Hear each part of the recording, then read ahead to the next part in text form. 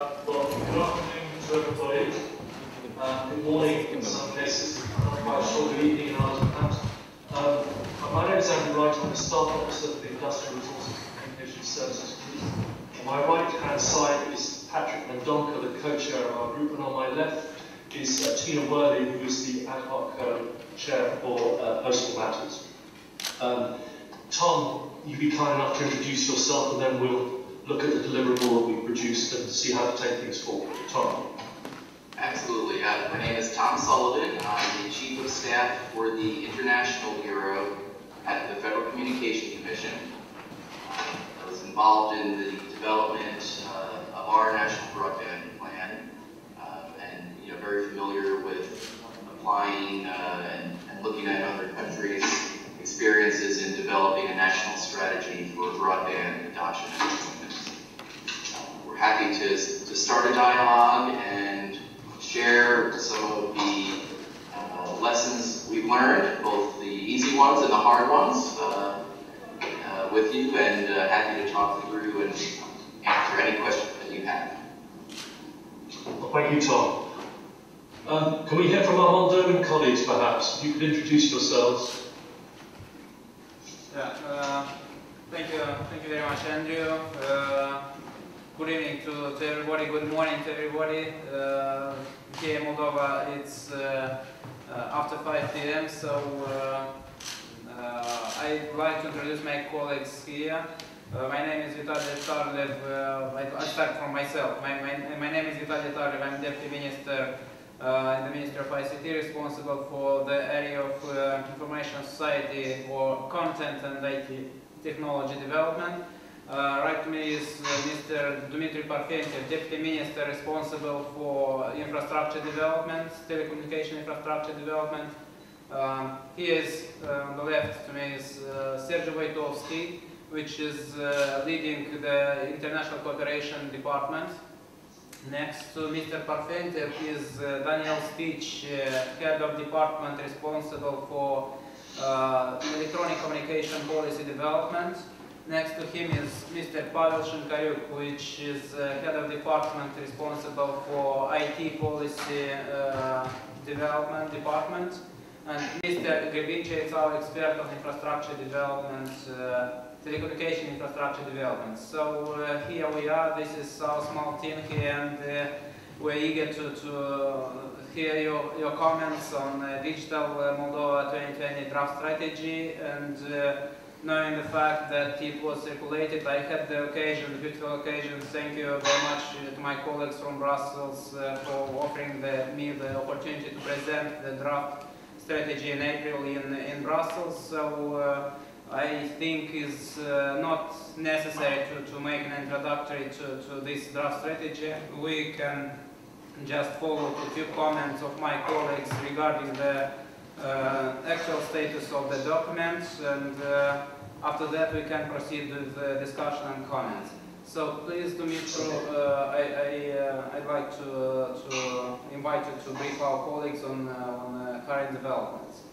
Thank you, Vitaly. Good afternoon, good evening, and good morning for the colleagues.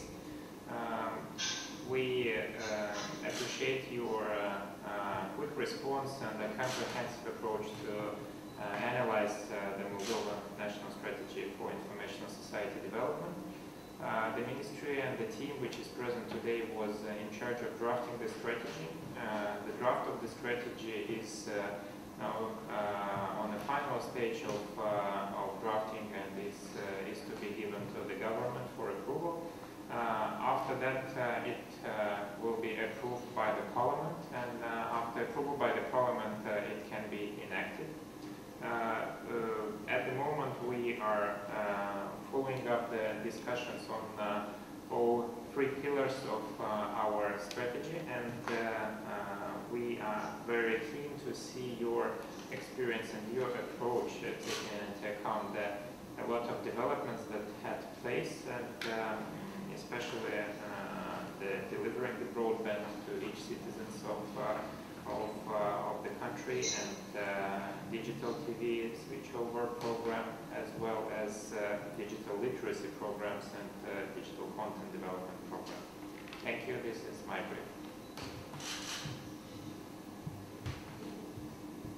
I'm wondering maybe at this point, Tom, if you might just summarize sort of your input regarding the strategy itself, some maybe major points that you would want to reinforce regarding the strategy, and anything else regarding, as they alluded to in their comments, the national broadband plan that you participated in. Sure, absolutely. Thank you. First of all, I wanted to let everyone know that in looking at the plan, Moldova 2020 plan, it was very impressive, very thorough and comprehensive. So we applaud you for producing a document that really hits all of the key factors that we believe should be considered in developing a national strategy.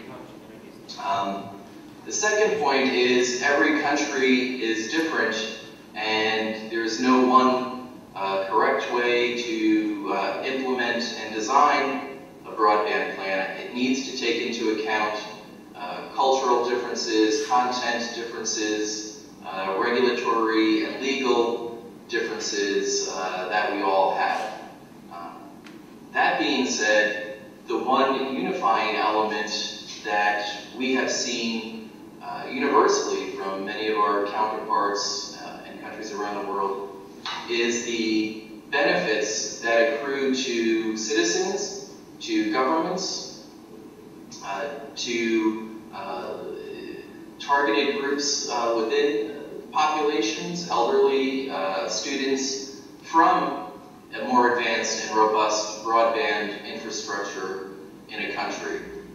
And that's obviously one of the reasons that many countries are putting a focus on the broadband rollout, deployment, and adoption. It's for those, what we refer to in our plan as national purposes, which are, economic, education, healthcare, which is a huge issue that we're finding that our broadband policies are impacting, as well as relations with, communications among our citizens, having a more reliable, resilient, alternative form of communication between people, whether it be internet-based, IP telephony-based. In getting there, I think in your plan, you've laid out an excellent roadmap, very impressive metrics and indices that you're going to want to see implemented down the road, including the speeds, target speeds for increasing the population that you're trying to reach, increasing that. And those are all very wise and easily measured ways of finding that our plans are actually working. I'd like to just address a couple of issues at a very generic high level based on our experience and kind of where we've left off, and then I can answer particular questions or go into the high points of some things that we've noted in the Moldova digital plan that it's already written, but I can be happy to talk through that. So do you have any beginning questions, or would you like me to go right into kind of an update from the U.S. perspective on some things that we've done since the adoption of our plan? I think it is better to start with an U.S. update, and then we will come with our questions that came here. Well, great, thank you. And please, to interrupt, ask questions if I'm addressing something that you want to go into a little bit of deeper detail with. I'm very happy. This isn't, I would not consider that rude. I want to consider this a dialogue and be very respectful to your questions and being able to help you. So in the U.S., we've seen significant progress over the last few years. 78% of the US population now lives in an area with wired broadband infrastructure, capable of delivering broadband speeds of 50 megabits per second or more. And that is up from just 20% of the population from 3 years ago. So we've seen very good progress. In the US, our fixed internet service providers now deliver 96% of the advertised speeds that they promote when they try and get customers to sign up. And that's one thing that we've strived to measure is the actual performance of speeds versus what companies are telling their customers they're signing up for that service. So that would be one factor that you may want to consider down the road is once the companies knew that we were doing that, we believe it made them want to make sure that their infrastructure was up to speed, up to the test of not falling down on the advertised scale because customers might go to another company, for example. So that's something as their competitive environment gets more robust, that's something that you can put that on. We have a great team of people here who help develop the speed measurements, and we'd be happy to delve into a more specific topic on that. However, among all those great things that I just said in the US, we still have a lot of work to do. Our most recent data shows that there's a gap in broadband among our most vulnerable populations.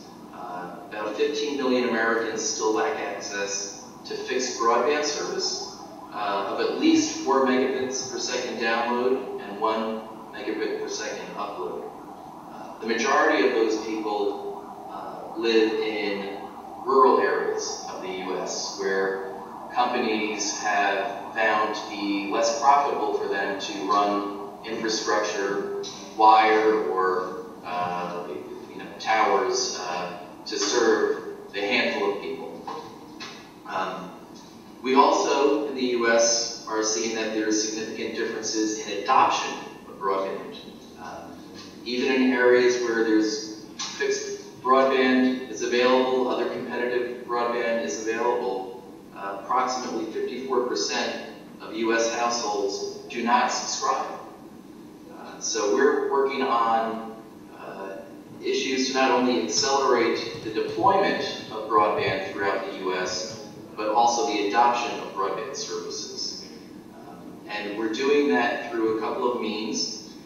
One is through using our Universal Service program in the US, which traditionally had been used to provide copper voice subsidies to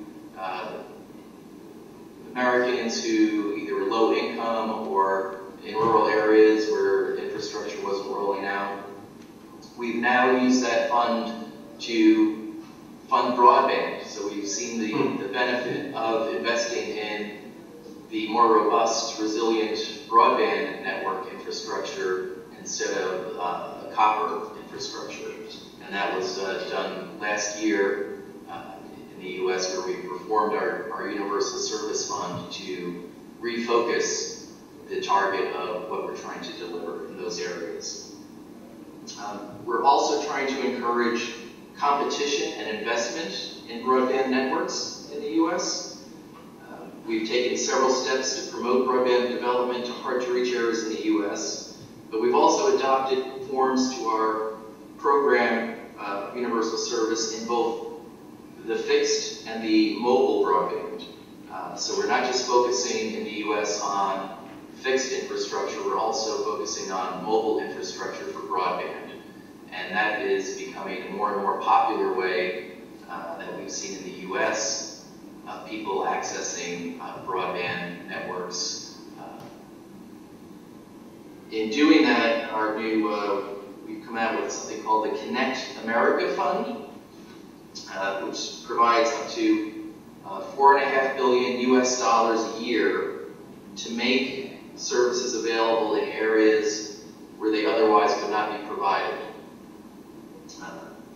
By August of this year, we had internet service providers in 44 of our states, or regional jurisdictional areas, and one of our territories, Puerto Rico, had requested over $385 million US from that fund, and that's going to help approximately 600,000 homes and small businesses that lack broadband start to get that broadband service. The other big initiative that has happened here in the US with respect to our broadband is that in June, President Obama announced an initiative called Connect Ed. That initiative aims to connect 99% of America's students to the internet through higher speed broadband with fiber and wireless technologies within 5 years. As part of the Connect. Yes. Tom, I'm sorry, could you just repeat that last? We missed that last part on the definition of Connect Ed.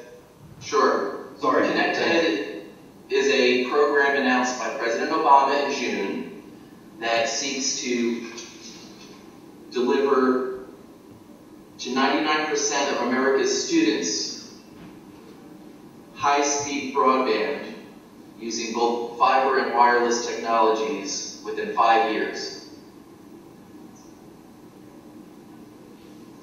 And as part of that, the FCC is moving to modernize another one of our older universal service funding mechanisms called the capital E-rate Universal Service Program to better support and increase the broadband capacity delivered to America's schools and libraries.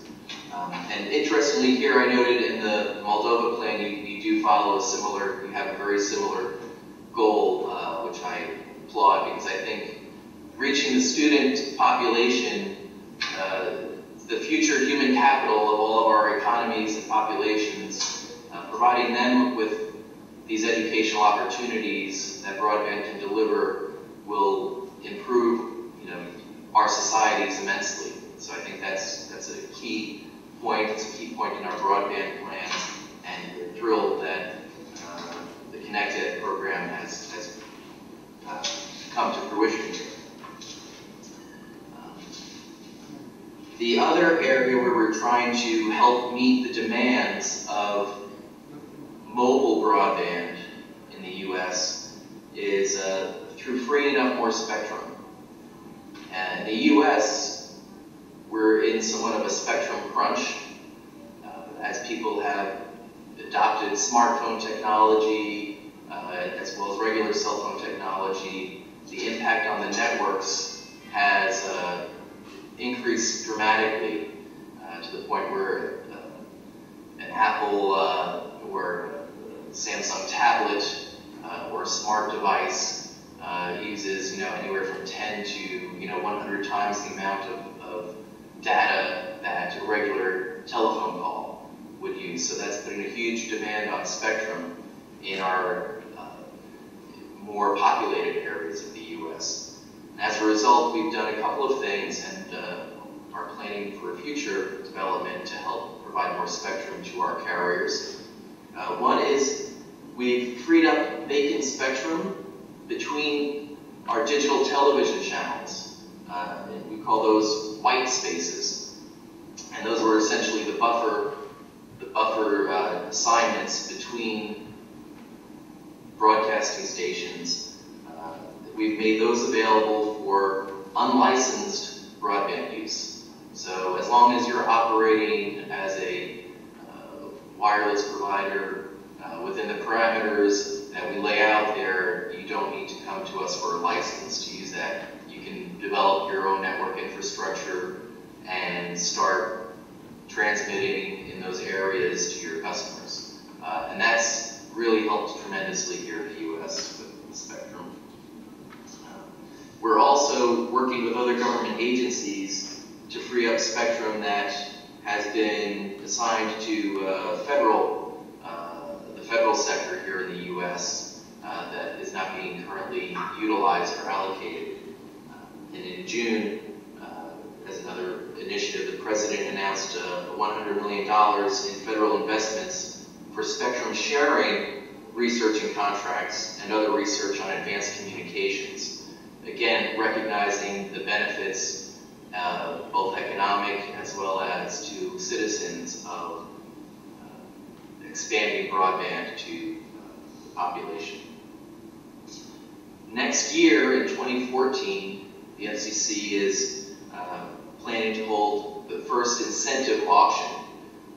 The incentive auction here is an innovative, market-based approach that will further free up spectrum that's currently being used by broadcasters to help meet the growing consumer demand for mobile broadband. The spectrum in the auction will be voluntarily contributed by current licensees like TV broadcasters, who in return will receive a portion of the proceeds of the auction.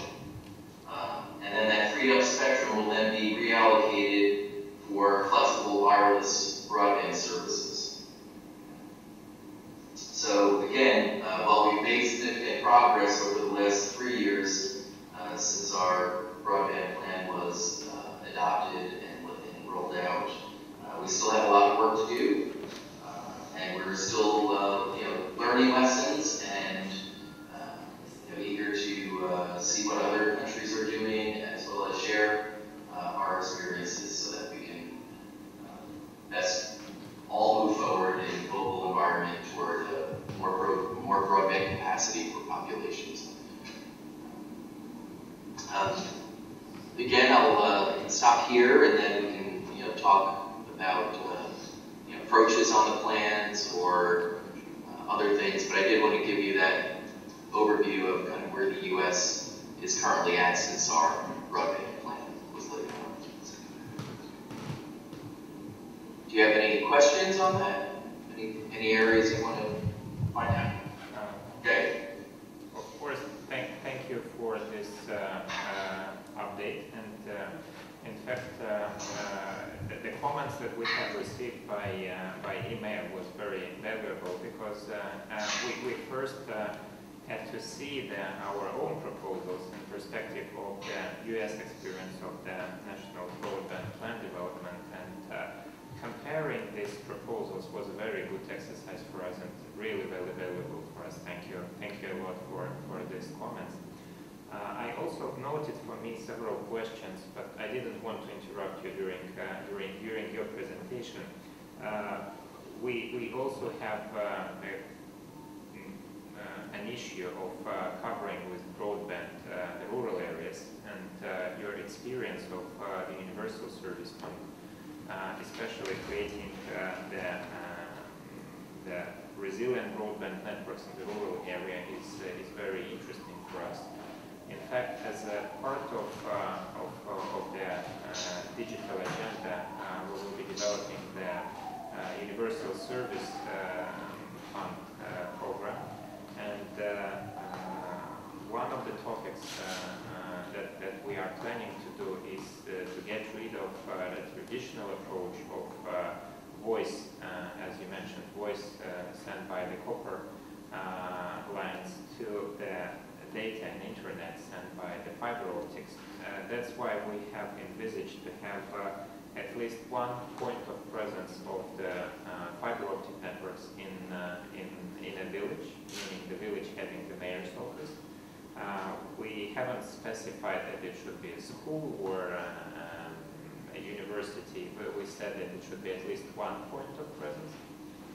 What we are interested to see what are the mechanisms of promoting this, because we have it as a general idea, but we don't have the tools how to bring this fiber optics to every village of Moldova, as well as the way it would be interesting. You mentioned about the good financing that we have in the Universal Service Fund. What are the sources of funding in this fund? Is it the government, the private companies, or it's a joint structure between the government and the companies?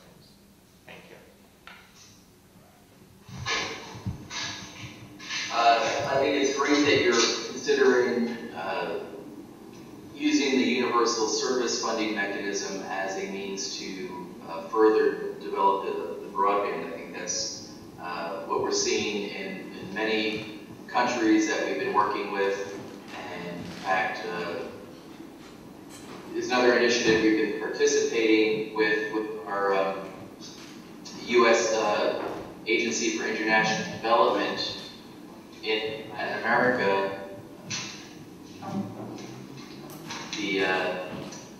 The president last year at the Summit of the Americas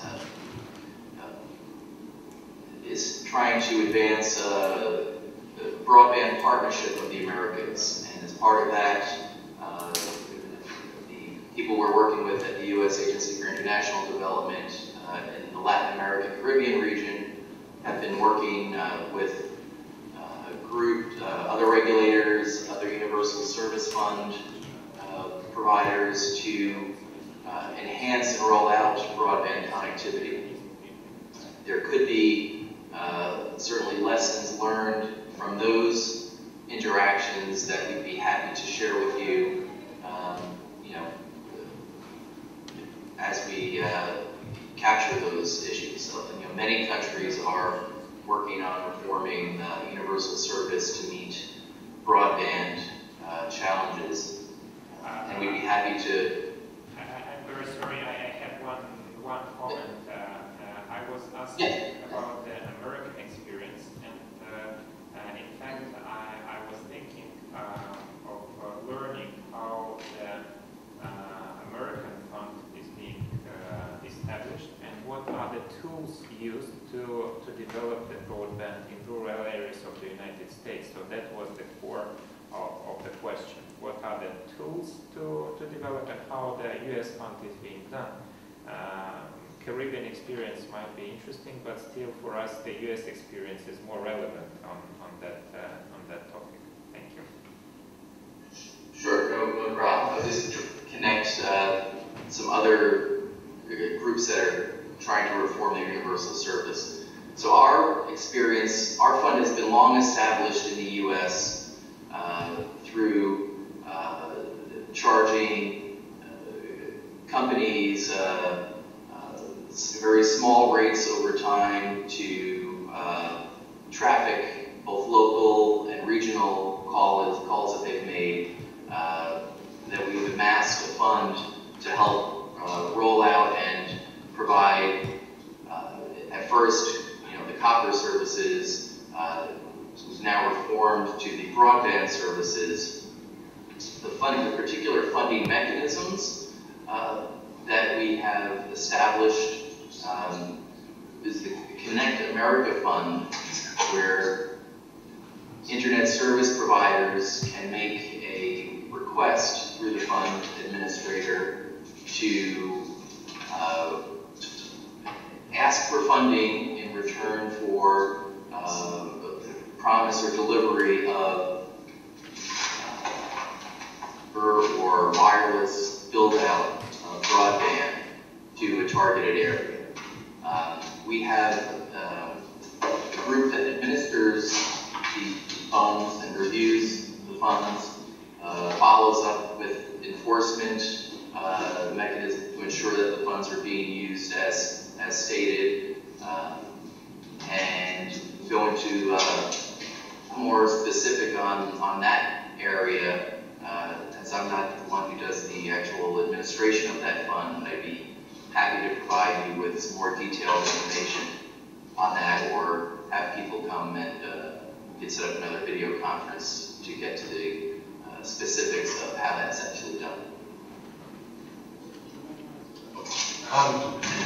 Sorry, I have to interrupt, and I apologise for this. I have another meeting, so I'm going to have to leave you, but I just wanted to thank you, Tom, very much on behalf of the group for your significant contribution to putting this together, because we wouldn't have been able to manage any sort of response without your commitment. So thank you very much. And to my Moldovan colleagues, I'd be very interested in next steps when you come to conclude on this discussion. How we're going to take this forward, what if anything we want from the group as next steps as we go towards the end of this year. Thank you all. Apologies, I'm very sorry, but I have to be somewhere else now. We can continue talking, but I'll leave you to talk. And I hope to be in touch with you very soon, Thomas. Thank you again. Thank you, Andy. Okay, take care. I'd like to thank you for your personal contribution and for mediating this discussion. We are thankful for all the support from NATO Secretariat. So thank you very much, and thank you to your colleagues. Thank you very much. Well, thank you for that. We're very much looking forward to continue, and to I should really address my thanks to my co-chair and to Tina, who were really instrumental in putting this together. But my great pleasure, and I look forward to working with you closely in the months to come. Apologies for being for leaving. See you later.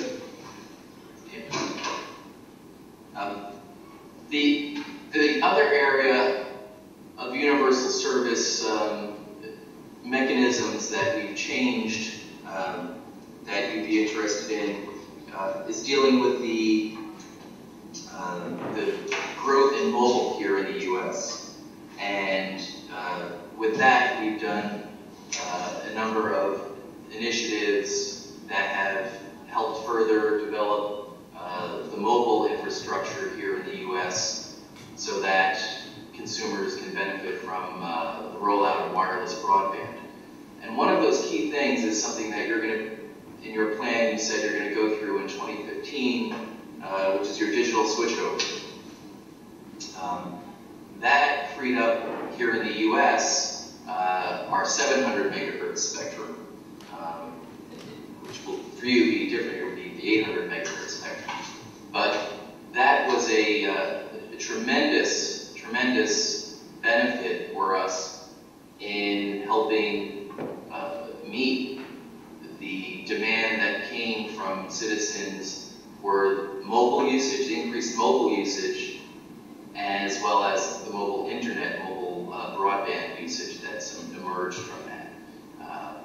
Without that transition, without that successful movement, we would not have that advanced in the mobile broadband work that we currently have. So I think for you, and you've recognized that in your plan, the importance of a successful implementation on the digital transition, and that's going to be another important issue. Again, I would want to offer another exchange that we can have just on that topic if you would like. I know you're probably well aware on those areas, but we've learned some lessons the hard way in the U.S. on that. It took us 13 years, and there were a lot of political issues involved, but along the way, we can. There are certain points that we'd be happy to share with you as you move forward in that area. Thank you. First of all, for the Universal Service Fund experience, we also are planning to charge the companies that are giving the telecommunication services to Moldovans for their contributions to the Universal Service Fund. And the more information that we have about the process of filing the request for funding from Connect America Fund, it would be very interesting for us how it is made, how the request has been proceeded. And also you mentioned the very valuable thing that both fixed line technologies and the mobile technologies can be used. For us, it's an important experience, as we also want to have our provision technology neutral, not to say that only one technology may be used by the Universal Service Funding, but have a neutral approach. So the way of getting the right choice between the technologies and the requests is interesting and important for us. Also, you mentioned about the digital TV switchover, which in fact I put a question mark for me from the very beginning, that United States had a lot of experience in this transition and in making the clients ready and aware of accepting the change. Here we are just starting to inform our clients, and just today we had a discussion with some colleagues from other countries, they told us that it still requires a lot of effort and a lot of time. So here the ways of inform the people and to make them involved in the process is important for us. And also one more question that I want to raise is you mentioned about the white spaces, and the question is about white spaces. We have heard the different initiatives on the white spaces usage. The technical details on the power limitations for these devices would be interesting for us and for our colleagues from the National Frequency Center in order to assess and to evaluate the possibility of using the white spaces in Moldova as well. And you mentioned on the spectrum auction in 2014, we are also planning the spectrum auction next year. So if you can provide us some more data on this spectrum auction, or give us the link to look into on that, that would be interesting. Thank you. What frequencies were you going to be auctioning in 2014?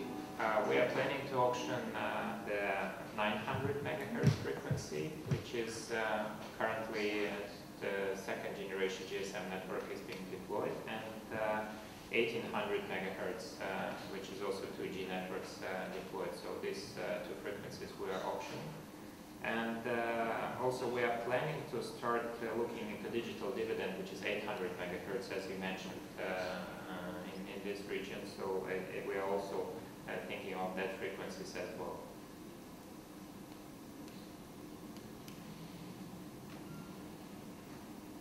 Great, I'd be happy to send information that we developed in those areas that you've mentioned, which are the auctions, white spaces, the digital dividend, and the transition process, as well as the USF contribution and application process.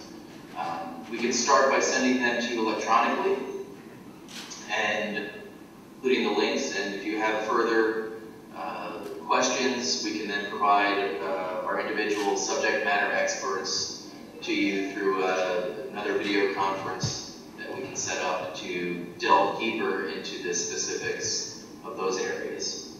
Does that sound this is reasonable to you? Yeah, this is a very good approach. And if you may allow, I have still two more specific questions if I can address. Absolutely. There is the information security aspects, and information security is being a part of Digital Moldova strategy. And in your feedback, you mentioned about the different measures of increasing the public awareness on the security issues.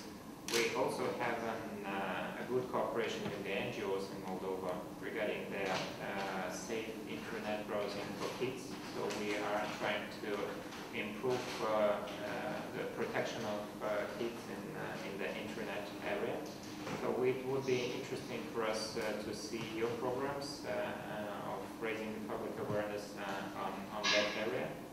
And also I have learned that there are very good cases on the digital literacy for the, we call it third age persons or elderly persons that we are also trying to address by different programs to give them necessary skills to be a part of internet society, as well as to provide them more information, because right now they are kind of lacking the experience and the interest in using the internet. If you can elaborate on that digital literacy programs. Yeah, I'd love to. The digital literacy.gov website here in the U.S.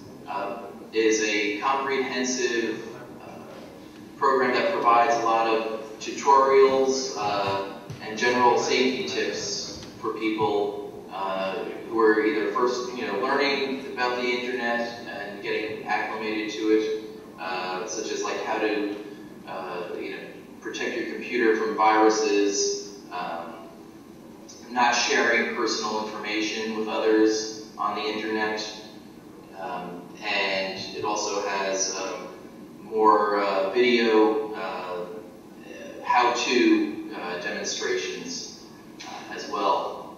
We also have many NGOs, Internet Society, learning tutorials that they do to the targeted elderly population here in the U.S. as to basic computer training skills, internet skills, and those have been very helpful because it provides an online experience where people can go, have somebody show them something in real time instead of on a computer, and walking them through it and answering very basic questions.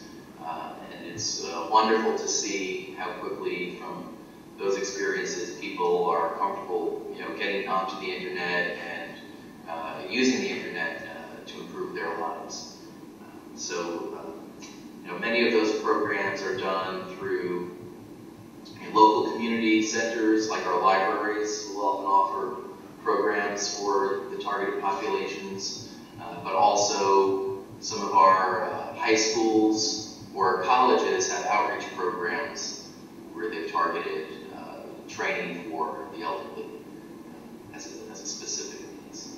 And then also through our, there's a group called AARP, American Association of Retired Persons, also has basic information, and I know in the past that they've set up tutorials for people in local areas as well. So it's both a shared government as well as public experience here in the U.S., not necessarily heavily federally mandated, but we do provide basic information and recognize the need for it. The need is also being addressed by NGOs and other concerned organizations that want to help ensure that digital literacy is promoted through not just the elderly population, but all populations in the U.S.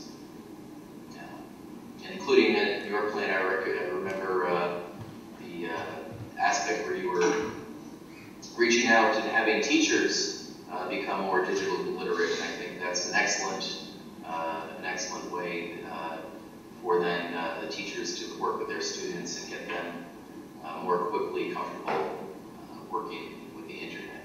So that was an excellent strategy that you developed on your plan.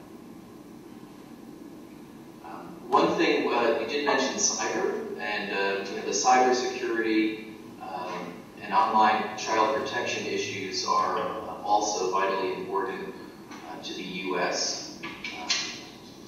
The FCC has a sister agency in the U.S. called the MTIC, National Telecommunications and Information Agency.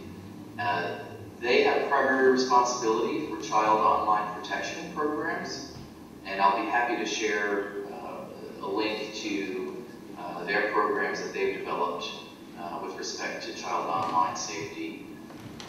With respect to cybersecurity, the FCC has been working closely with our regulated entities, the internet service providers, the wireless service providers, cable, the fixed broadband providers, in coming up with a collaborative public-private partnership where we work on best practices and recommendations that the industry can then move forward with themselves. That process here is governed, it's under our CSRIC, it's called CSRIC, I'm throwing a lot of letters at you, CSRIC. It's a committee for reliable, anyway, the names escape me, but I'm happy to send you information on how that process works. It's administered by the FCC, where we call together these parties that have an interest in cybersecurity at a network infrastructure, critical infrastructure level, and look at ways that they should be protecting themselves, which helps protect down to the individual user level. Issues such as spam, domain server corruption, issues like that. And they've issued a set of recommendations broadly to the community at large, where I think almost 95% of them have adopted these best practices for cybersecurity within their industry.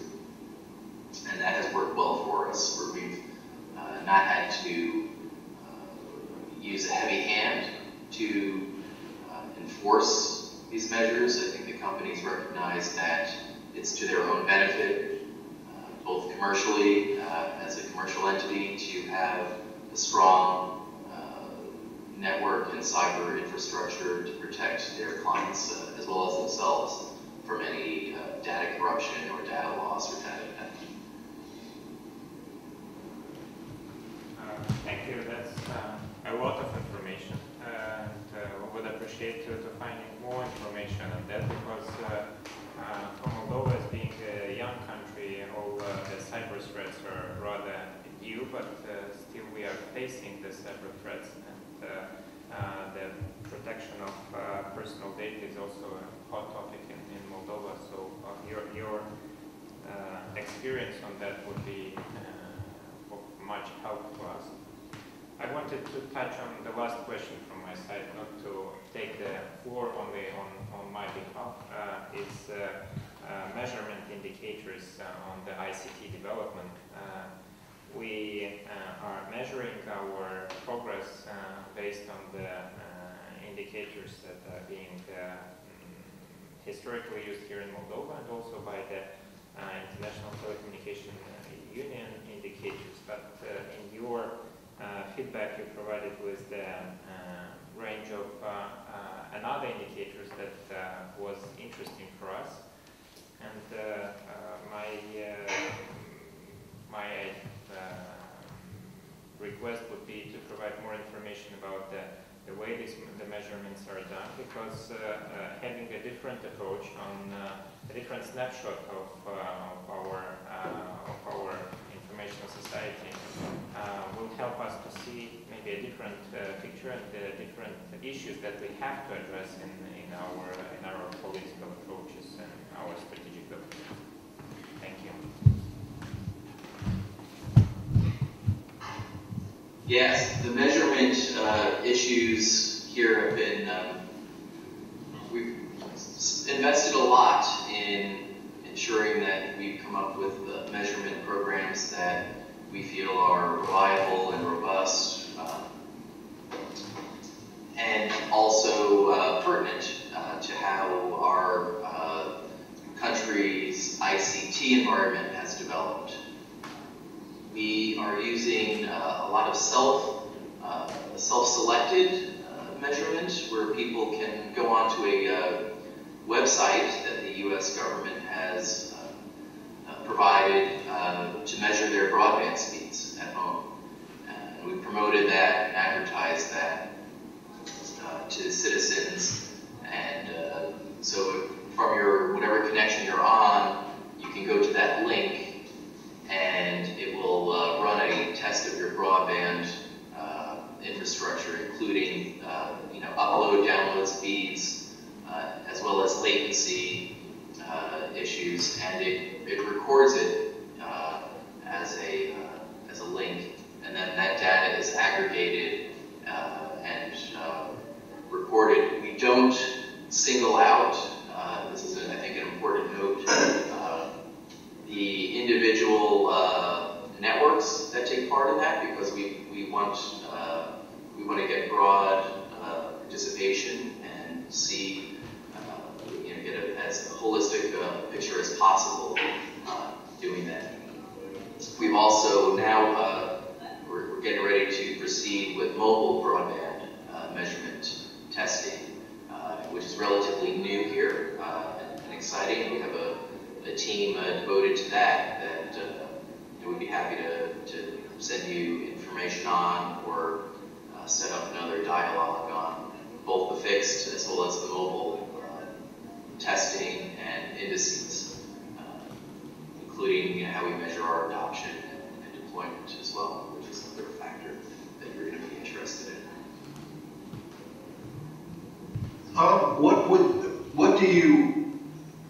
With the results of the measurement, do you report out those, or do you just use them internally within the FCC? I'm sorry, I don't mean to butt in, but I read that in the readout that you gave, and I was interested in actually what you do specifically within the FCC with the results of the measurements.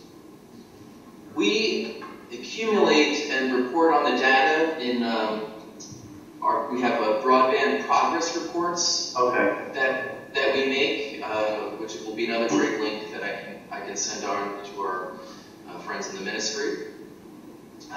These broadband progress reports aggregate or take in many factors of broadband measurements throughout the U.S. and we issue a report on those issues to our commissioners and the chair of the FCC.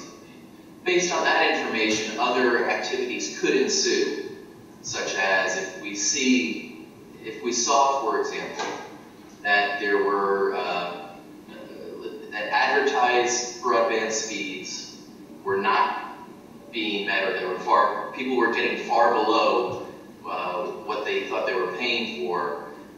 In the U.S., there would be a huge consumer outcry about that, and we could work either alone or in concert with the consumer or Federal Trade Commission, which is a sister agency that covers broad consumer issues, to ask the carriers or start an inquiry or proceeding to see why is this happening? Why are you advertising people should be getting 25 megabits per second, but they're only getting 4 megabits per second.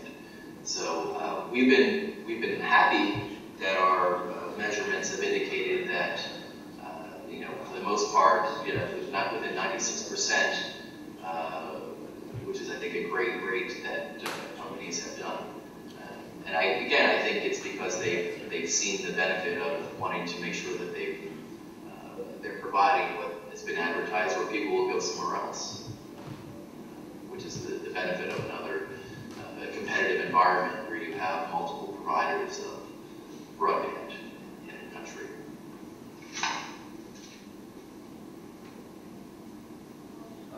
Thank you, Tom. I'd like to add one more question, but before that, using this opportunity and after hearing that you mentioned during the discussion on digital literacy, public libraries, I would like to mention that today I had the occasion to participate at the public event where Novateka program, which is implemented with the support of Bill and Melinda Gates Foundation, is promoting digitization and modernization of public libraries in our country. So far during their activity during last year, they succeeded to instruct about 15–20% of our public workers of public libraries, which at their turn will instruct users in local and community libraries. So this is a huge step, and we will see from now on libraries as a new element in promoting digital literacy. So using this way, I'd like to thank you and to thank American people for supporting us in this area. Speaking about or coming back to questions, I'd like to address one more issue, and I'd like to ask your comments regarding digital divide. Here I mean digital divide between sectors, or between economical sectors or industries I mean here digital divide between social groups or between geographical areas. I know that this is an issue for you too, so that's why we see this problem as one of the main concerns. So you know, you might see, or in the introductory part of the strategy, that we have good indicators in broadband promoting, but this indicators refers to almost to urban areas, and we just want to know from your side, maybe you can suggest us more instruments on how to deal with this issue, and which are the secrets for solving this problem at regional level and intercultural, intersectoral levels. Thank you. Yes, the digital divide has been a key concern here, as well as all over the world, for us in the FCC. We've been concerned that as people benefit greatly from the broadband speeds and internet access, that those who don't have it are being left out. And being left out in the information age has drastic consequences. Educational, health. I mean, just you can benefit from so much with broadband and access to the wide information available. That to be left out would be tragic.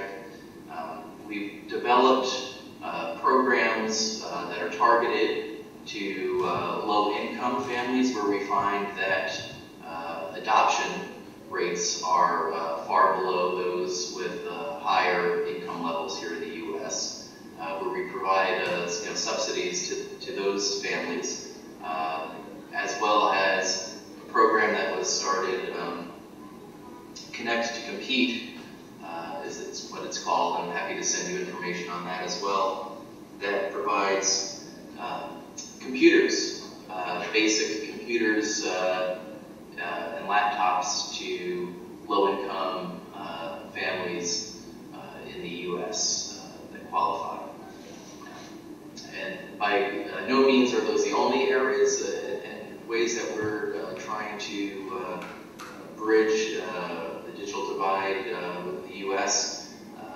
We also have struggles not only with the adoption, but as I was mentioning, deployment.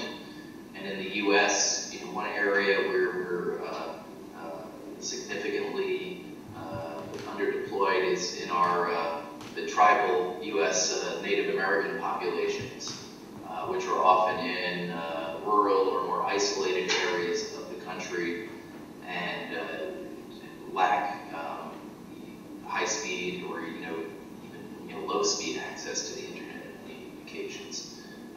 And with respect to that target group, we're also making great strides to roll out and make grants and other opportunities available for the actual deployment of broadband to those areas. So it's an area we're struggling with. I think most of our counterparts that we engage with also have similar experiences.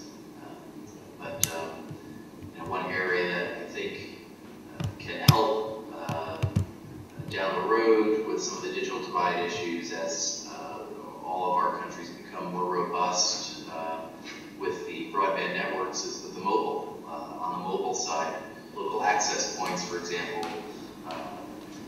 Here in the U.S., there are certain areas where certain companies offer free internet access through Wi-Fi points that they put in their stores, so people with their mobile devices can get access to the internet. So I think as our populations get more familiar and have more demand for mobile and fixed access. Economically, it should increase the availability, drive down prices. You've noted that in your plan that it will make it a more competitive environment and enable more of the population to benefit from those services. But I think it's very important that we work within the schools is a great way to help level the digital divide, because at that level, the students, regardless of their income level, can have access and learn about internet and broadband usage and benefit from it at that point. So that's another very effective way when we talk about digital divide to kind of bridge that gap.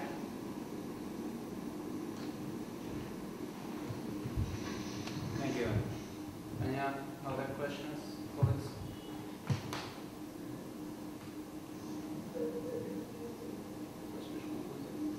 Vitaly, I wonder if it appears that based on the discussion so far that Tom has a list of information that he can, further information based on the discussion today that we can send you via email, possibly based on that, schedule a further video conference to provide more information on more specific topics having to do around the strategy. Does that sound like, and is that agreeable with you, Tom? I shouldn't be volunteering your time. No, I've actually offered that already. So I have quite a list of things to follow up and send information on, and we would be, we'd be very happy to set up, targeted follow-on discussions. It's part of what we do in the International Bureau.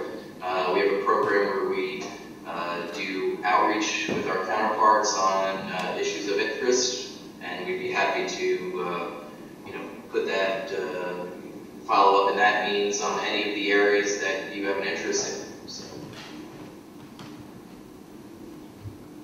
Thank you very much. I mean, I appreciate the very thorough analysis that you provided to the strategy in the first place on the day. It was very informative for me, and I know it was for Vitaly and his colleagues. So I really appreciate you taking the time today to do this. Vitaly, is there anything else at this point, or from now, good? Yeah. From now, it's important to state that we hold this discussion and we have some conclusions. For us, it was important to put it on the table, to discuss on it, and to find some new ideas and to be more confident on that the document is deliverable and we can move forward with this. So from now it's okay, and your contributions is very valuable. Thank you for comments. We had also comments from Slovenia and from Slovakia. So yeah. Also, I'd like to add that in case of any additional information or comments to this document, we will come later. We are available, and we will highly appreciate your availability to resend it to us in order to update the document.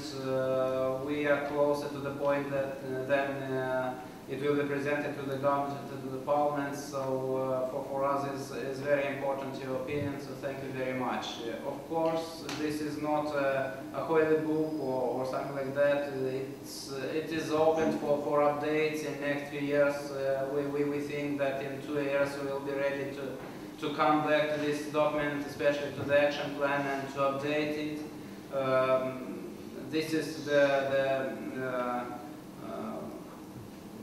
this is specific for this area, for ICT area, and technological development will bring us back to these documents in 1-2 years. But at this time we are confident that we are ready to present it forward, and thank you very much for your contribution. And also, I would like to say you that it was a very good possibility for us to test our video conferencing system with Russia and with the United States, and we found that there is no jitter or there is no latency, so we have an immediate feedback from both sides. It is very good for us because that means that the international connectivity of the Republic of Moldova is good for that reason.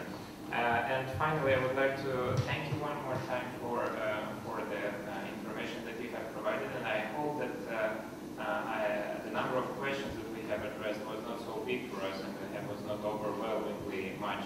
Thank you one more time. It's been my pleasure, and I really appreciate you giving me the opportunity to address the questions and review the plan. We're, again, very delighted to continue working with you. It was said it's a very impressive and comprehensive, robust plan, and I congratulate you on that and wish you good luck as you move forward and present that to your Parliament. We've had similar experience presenting it to our Congress, but I think you've done a very good job, and especially in getting all of your stakeholders together, which I think is a very, very important aspect of developing a plan like this. Everyone needs to buy in, and the only way to do that is through engaging with all of the interested parties, which is something that I noted that you did and that we've done. So that, I think, will help the plan get implemented more than anything else. So, good luck, and I'll start sending through Pat much of the information, and let's continue the dialogue and reach back to us if you have specific questions or want more detailed presentations or information on any of the follow-on subjects that I would be sending to you. Dear fellows, let me thank you once again for this contribution. Tom, Pat, thank you very much, and we'll keep you informed on our further evolutions. Thank you very much. Goodbye. Okay, great. Thank you. Thank you. Take care. Bye.